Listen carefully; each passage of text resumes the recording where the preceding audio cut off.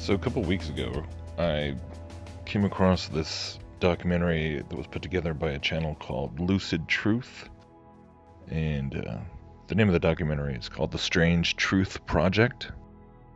Not a bad name. And the first hour and 50 minutes or so were absolutely phenomenal.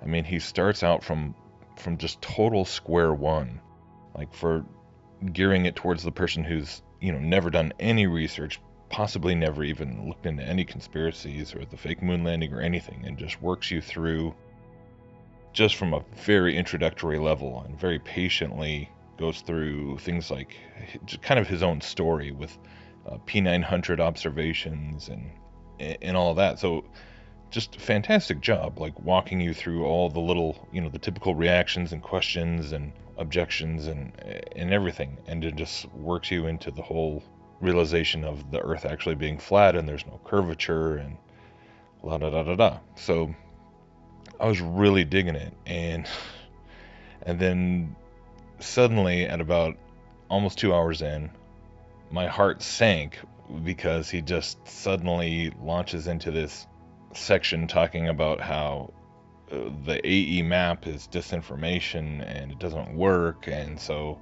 it's like truth mixed with lies and blah blah blah blah, and basically for the same reasons that we always hear guys like FEA honking about in terms of the declinations of the sunrise and sunsets. Basically it has to do with just the luminaries. It's always, it's inevitable that people, they start to freak out and think that the AE map is disinfo and is a psyop and made to look flat Earth look stupid, is because they get hung up on the luminaries, right?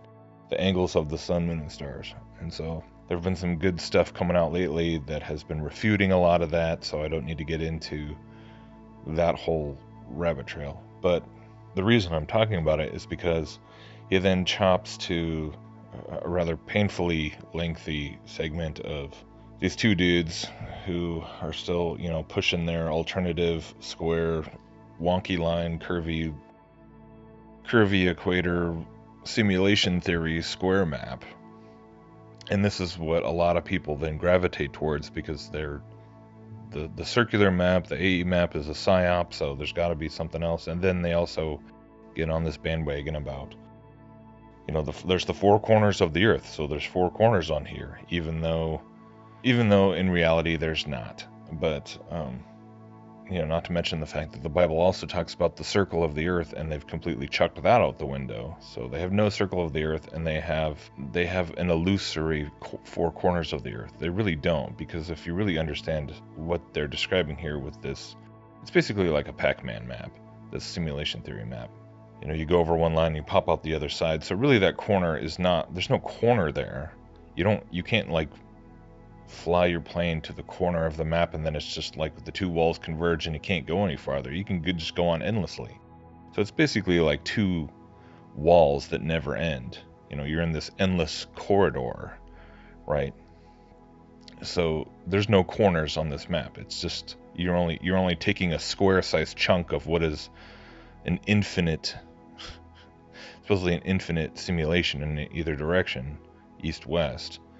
And then claiming corners. And then Darren Nesbitt, and I like Darren Nesbitt, I don't want to pick on him, but he's kind of got caught up in that same logical fallacy. But the reason I'm even talking about this is not to debate maps per se, because I'm not defending that. I'm not putting all my money on the AE map or whatever.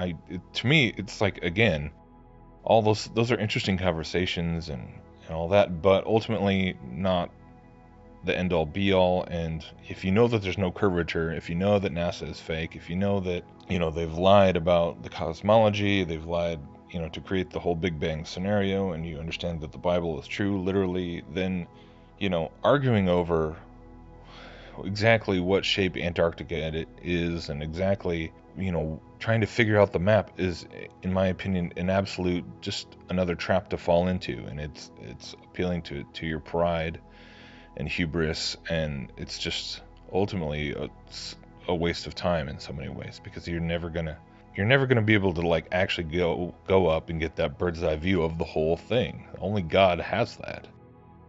So it's really, yeah, it's super tiresome. But what was really sad was that after the guys pushing the simulation theory map talked for 20 minutes, he then launches into this. Yes, this is a lot to take in and try to process. But again, if we're living inside a simulation, then everything you just watched could actually work. Because what about the miracles performed by Yahushua, the Christ? Don't his miracles make more sense if you approach them as if he performed them inside a simulation? Like the walking on water, or like the transformation of water into wine, or like the miracle of the 5 loaves and 2 fish. And what about miracles in general, like the ones you've heard about or experienced around you personally? Like a person being strong enough to lift a vehicle off of someone else? Or what about someone surviving a skydiving accident without even a broken bone? Or what about cancer going away from one test to the next? There are so many things that happen that just can't be explained away based on the rules that we've been taught.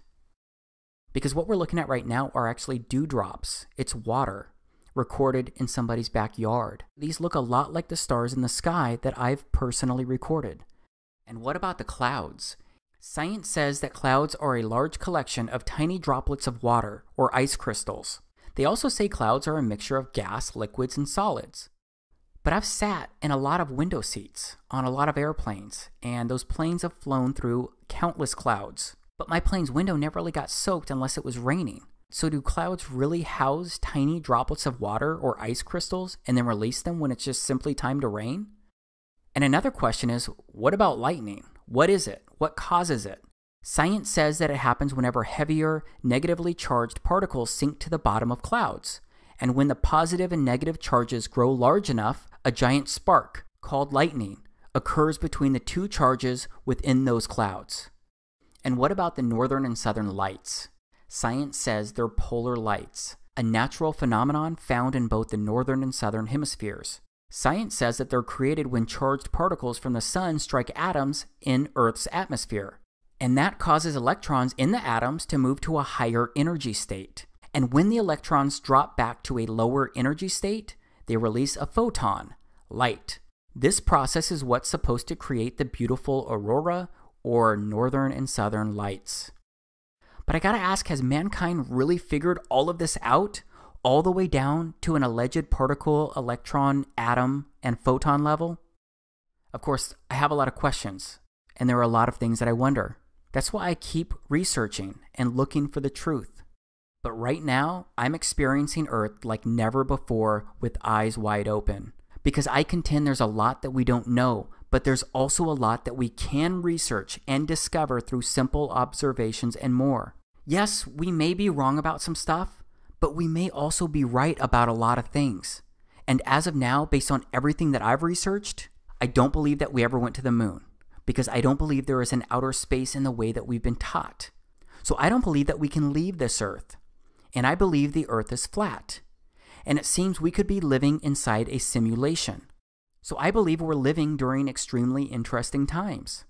And in these times, I believe strange truths can be researched, discovered, and revealed like never before.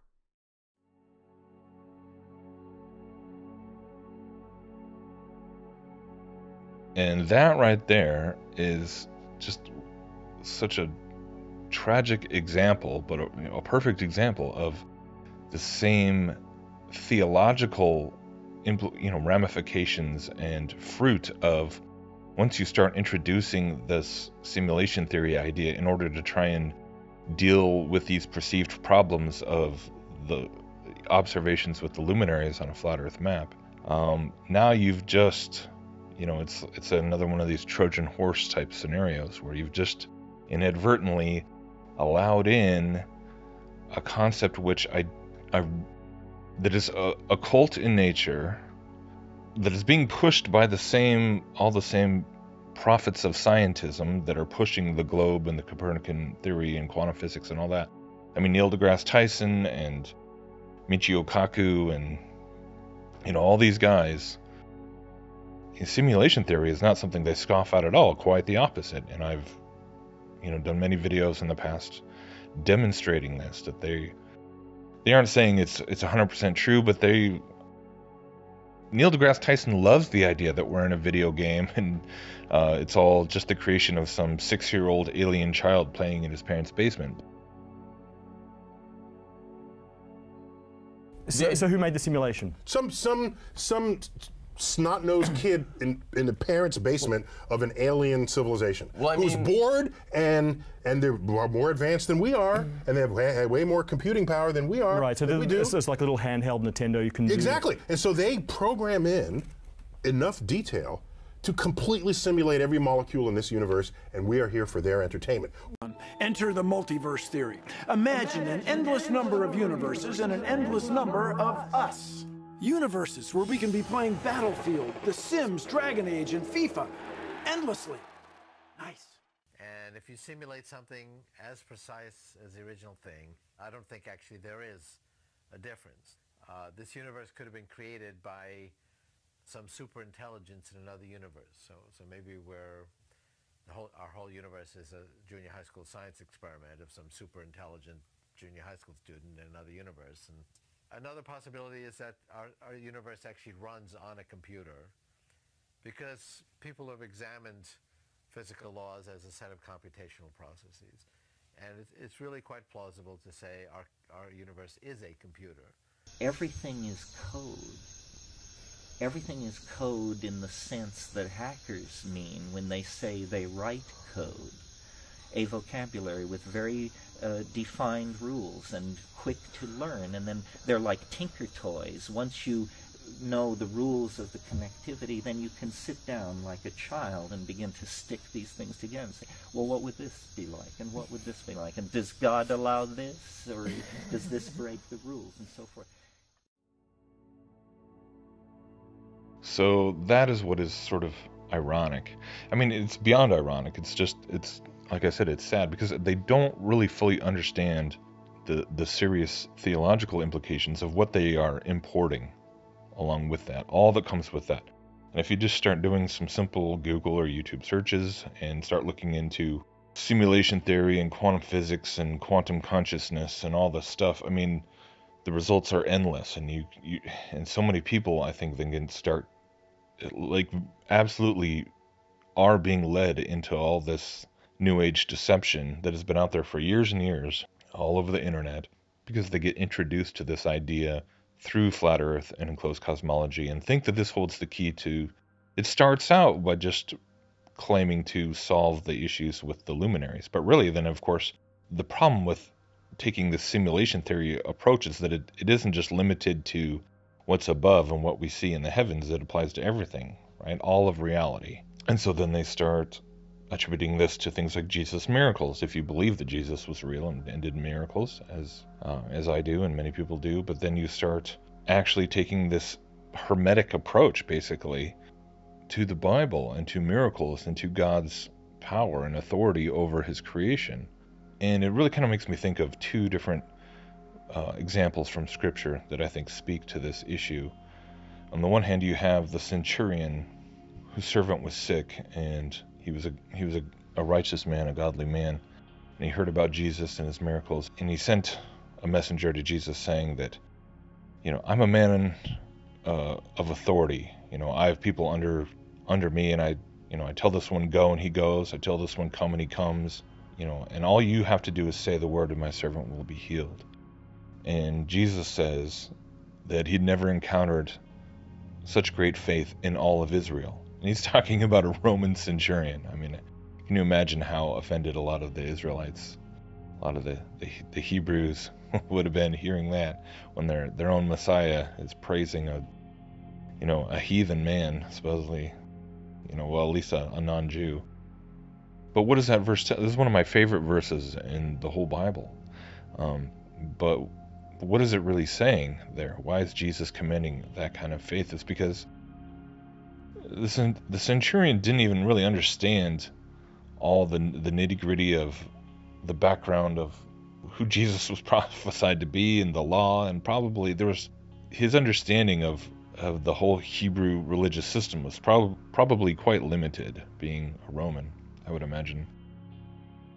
But basically he was acknowledging that Jesus had ultimate authority as God and as creator, he didn't claim to understand how that authority worked. He just knew all you got to do is say it, and it's like no questions asked. Just like he was using his own life as an analogy.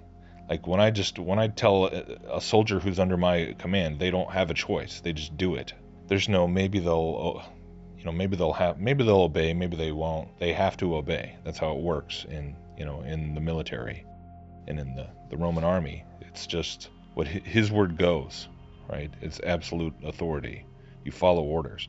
And he was using his own life as a military man to explain that he understood that Jesus had that kind of authority over all of creation and over disease and over everything, without having to even understand exactly how or why that worked. And Jesus said it was the greatest example of faith in all of he hasn't found that great of faith in all of Israel.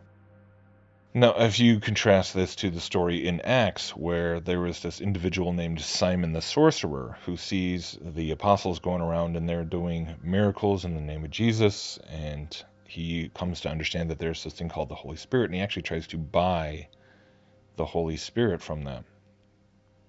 And he gets rebuked super harshly because he tried to buy the Holy Spirit. And to me, this verse actually is describing essentially the same mistake, the same error that countless people today are unknowingly falling into as well. And they're falling into the mindset of magic and of the occult and of sorcery, where you see Simon the sorcerer, he thinks that the Holy Spirit is something to be acquired. It's a certain type of knowledge, it's a certain type of power that he can take and put it in his tool belt, put it in his toolbox, along with all of his other spells and all of his other magical understanding, in order to be able to wield that power himself.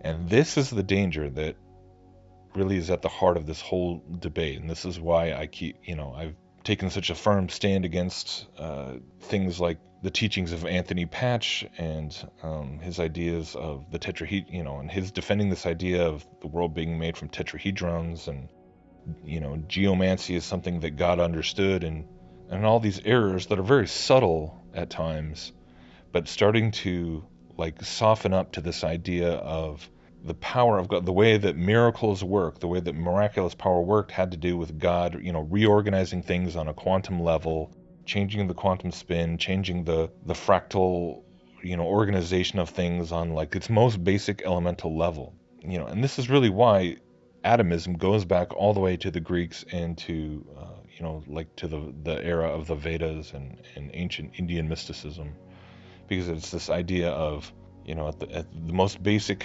construct level of the reality, things can be rearranged, the code can be rewritten, however you want to describe it. And that's how God does miracles, is that he's just rearranging the programming the way that a programmer rearranges the code in the software to make it do what he wants. And that is such a dangerous, the more you understand how prevalent this simulation theory is, in terms of its new age connotations, in terms of its occult, the way that this truly is the gateway into deeper occultism for countless people out there, the more I think you can really appreciate why this is a line that has to be drawn and defended and refuted. And so I know for some people this might sound like I'm being kind of a broken record when it comes to simulation theory, but in some ways I feel like I could probably focus on it a lot more than I do. I could talk about nothing else and just devote my whole channel to refuting simulation theory, and I'd probably never run out of examples to point to and things to talk about, and I could make that my whole emphasis. And maybe I should. I don't know. Maybe that's because it really does tie into the whole New Age deception. It's inseparable, and so I don't think it's a difficult concept to come to identify and discern once you've been made aware of it. But it's something that I know more and more people are coming into this conversation, or coming into Flat Earth, or coming into all these kinds of conversations as they kind of learn, as they start quote unquote waking up and learning about all the deceptions. And this is something that just gets inevitably thrown at people. And this whole idea of like the power of intentions, right? We just saw Truth Stream Media came out with a video like a week ago talking about the rice experiment, and it's all the same. It's all the same stuff. The power of positive thinking, the power of, basically the conscious mind. I mean, this is all simulation theory, really. Simulation theory is what inevitably people will then start to gravitate towards in order to try and understand what they perceive to be is this truth of like your thoughts create reality, and positive thoughts create positive reality, and negative thoughts create negative reality. This is nothing new. This is all Hermetic thinking, and goes back into things like the Kabbalion, which came out the beginning of the 20th century, but it's just repackaged ancient occultism, mysticism. It's the same. It is the same sinful mentality that Simon the Sorcerer was rebuked for all the way 2,000 years ago. So nothing new under the sun. But we have to be able to recognize that and know how to rebuke it ourselves when these ideas start popping up in people, whether they think of it as science or whether they think of it as, metaphysics and quantum theory, consciousness, spirit science. The packaging can change, the flavor can change, but it's the same thing at the end of the day. And we believe in a God who he created the world out of nothing. He didn't need to, so just to do that, he didn't use a system, he didn't use a code, he didn't operate according to certain cosmic laws in order to do that, because he created them all in the first place. Does that make sense? So understanding exactly how reality works and the creation work, there's so many parallels between the cosmology issue and then these other reality issues, and it's amazing how you can reject, you can wake up to the fact that there's all this NASA deception and the globe deception and all this stuff, and all these things of scientism, and scoff at Neil deGrasse Tyson and Bill Nye and all these guys, but then fall into the same type of humanistic trap, the same pride, the same error, because of thinking that we can figure it all out, and that we just we want to have that knowledge for ourselves, as opposed to just being able to stop and be in childlike wonder of all that God has made, and have that simple faith that the centurion had, where he just knew that God, I don't know who you are or how it works, but I know that you have ultimate authority over everything, and God makes it work somehow. And that's the kind of faith that I feel like I'm constantly being reminded by God to come back to, and to not try and figure it all out, to not try and put it all down into models and formulas and theories and maps, but just let it be about the person of God, and let it be about the gospel, and that regardless of how all the mechanics of the earth and the heavens work, it's not the most important question for my life or for your life or for anyone that we might engage with. It's where do you put your faith? Where do you put your trust? Where do you put your hope? Do you know that God loves you? Do you know that Jesus died for you? Do you know that God is even real? Do you know that he's there watching over your life right now? He knows everything about you, and nothing in your life is wasted. He's waiting for you to come back into a relationship with him, and all you have to do is open your heart and bow the knee and let him in. All you have to do is just pick up your cross and follow him, and die. Let the old man be crucified, and the new man be raised back to life within you, and you can have a whole new life, no matter where you are, whether you're young, whether you're old, or somewhere in between.